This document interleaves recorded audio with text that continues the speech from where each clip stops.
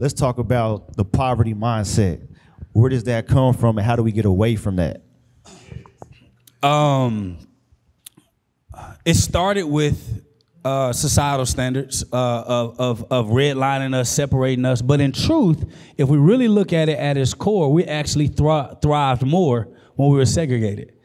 So it has a lot to do with lack of accountability. And if us always trying to put what we can't do on a white man, on a red man, on a Mexican man, on this religion, on this God.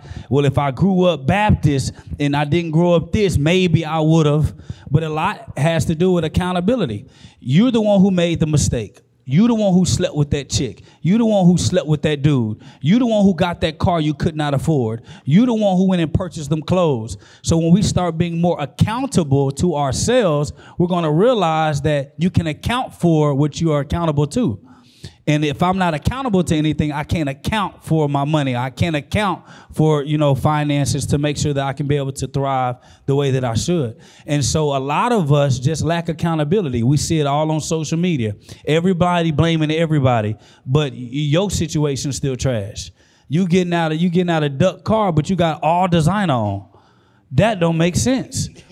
Sure. And so it just comes to that accountability.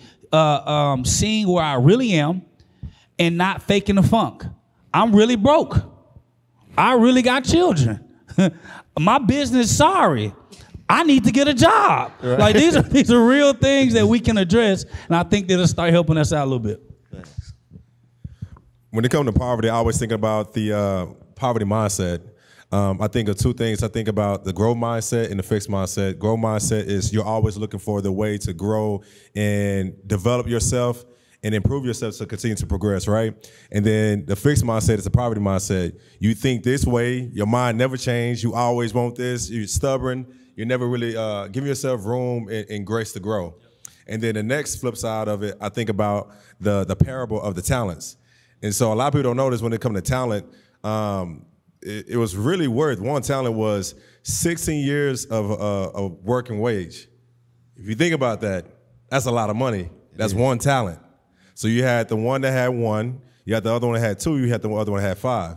So if you know anything about the parable, the one that had five, when it flipped it, he took the investment and made more. He had 10. The one that had two ended up, having more, right? The one who had one, he didn't do anything with it. He buried it in the ground. That's the poverty mindset. Okay.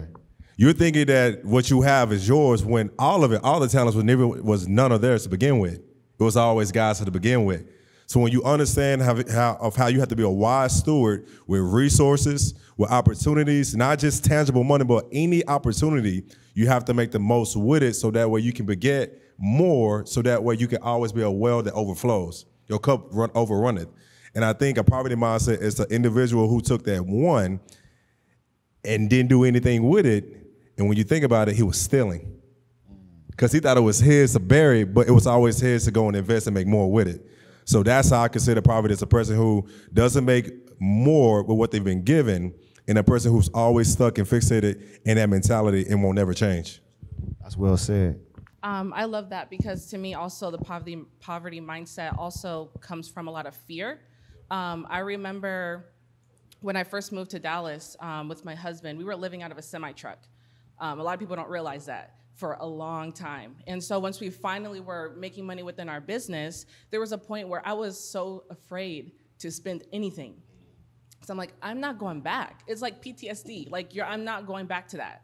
And so we have to let go of that fear that we have and understand that money is just a resource. And really having that shift in mindset and letting go of the fear and healing ourselves from our past traumas that are attached to money, that's gonna make the world a difference. Wow. Okay, so before I even get any further, I am a preacher's kid, so this is, yeah, I'm a PK, so. No, y'all get sermons today. Right, I'm gonna try not to have a sermon, so I'm gonna look at it from the standpoint of, I was born and raised on the south side of Chicago, and my thoughts on poverty mindset are more based in what I experienced and saw in our communities. And when I look at poverty mindset versus a wealth mindset, I equate it to a sprint versus a marathon. You train for both of them differently. A sprint, because a lot of us, and you can think about this growing up, we exist and do what we do for today and tomorrow, this weekend, this next trip, to go to the club.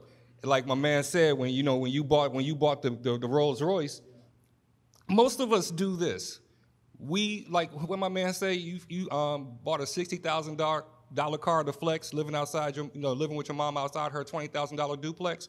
We do this, and it's not for us. We do this, it's not for us. I've seen plenty of times people working jobs, and I'm working right with them. They're not thinking about stacking money. They're thinking about what they're going to go buy to go to the club this weekend, to go wear and impress, to show the same people you see every weekend. The car. And we, as brothers, we do this a lot. I got that Lexus, I got that Benz. Does it drive better than a Toyota? No, but it looks better when you pull up to that same club at the same weekend. Sounds better too. Right. It depends, you know what I'm saying? I don't know about that part. It just looks better. Right. But the thing about it is, we do that because we don't think about tomorrow. As long as we have our rent paid this month, we're good. As long as we have our light bill paid this month, we're good. When you start talking in a previous life, as I like to say, I worked on Wall Street. I was a broker. I did wealth management for Morgan Stanley. And the funniest thing is, when you start trying to do long-term planning, the biggest obstacle is people can't see next year. So when you start talking about putting together portfolios and putting things, that poverty mindset is, no, I need to make sure I got money now for this vacation, for this trip, for this weekend, for this month, for this Christmas season. How many times, this is running jokes in our communities, how many times tax season come around and what's the running joke? You get the money in February, March, and it's gone by when? and exactly. Before you even get it. Exactly, same thing. You save up all year to blow it all at Christmas for things that are going to be broken by March, April. Nah, for sure. But when you ask people to go ahead and invest, and I'm sure these brothers can tell you, when you start talking about investments, the mindset switches.